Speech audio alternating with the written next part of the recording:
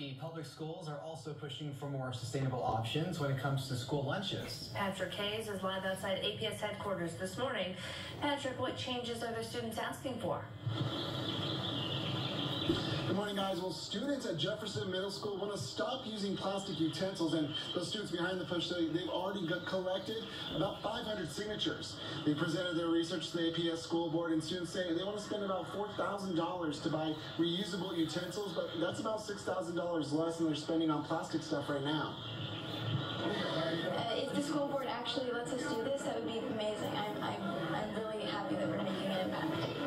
It's really great to feel that we can actually help our world, but hopefully if we get this to happen, we could be a model school to help other schools do it.